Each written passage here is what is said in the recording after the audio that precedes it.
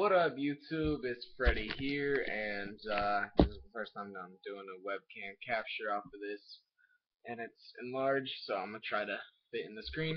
And today I'm doing a Trade Talks video, so I know I haven't done one in a while. I have been procrastinating a lot, along with a lot of high school homework and stuff like that. So today's trade is it's between the Golden State Warriors and the Los Angeles Lakers.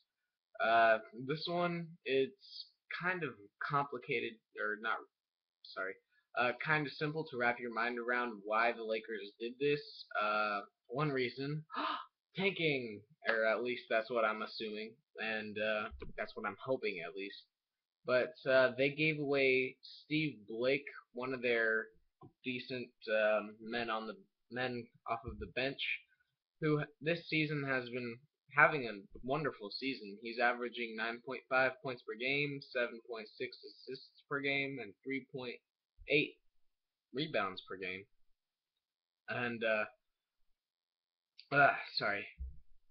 So yeah, and right now, as as it stands, if he doesn't get injured again, he is going to be a great player for the Golden State Warriors because they need some more experience in the front court, in my opinion. I know a lot of people disagree with me on that, but that is my opinion, and that's why I'm making these videos so I can get other people's feedback on my personal opinion. Uh, so in exchange for Steve Blake, the Lakers got Kent Bazenmore. This is his second year in the NBA. This season he's averaging 2.3 points per game, half an assist per game, and almost a rebound per game. Obviously, he isn't a premier player. Neither is MarShon Brooks. We'll get to him in a second. But I mean, if he has the right people around him, like he's also a shooting guard. If Kobe can I guess mentor him for the next season, if he doesn't retire after next season, I mean, he can become a decent player, like on Steve Blake's level, but that's gonna take a little while. But for now, I mean, that's decent because he's also been playing just about 2.3 minutes per game. No, sorry, 6.1 minutes per game. And I mean, if he can get more playing time, kind of like Ryan Kelly, he could be more productive. So the second player that they received was MarShon Brooks. MarShon Brooks, this is his third year in the NBA, drafted first round, 25th pick by Boston. So yeah, he was. Damn. You know what, I'm getting off track.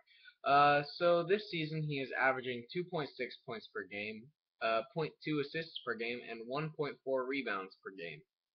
So this season he's having 5.2 minutes per game, and like I said, with Kent Bazenmore, he is not a premier player, but if he gets some right mentoring, gets some more playing time, dips his feet a little bit more into the NBA, he can become a decent player as well.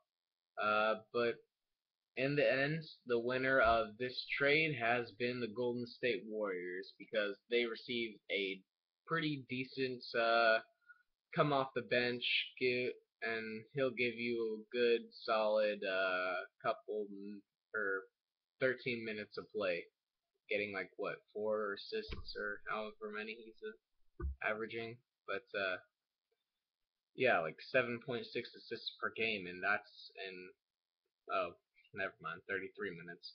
So yeah, obviously he won't play as well, but he'll still contribute a lot towards the Golden State bench.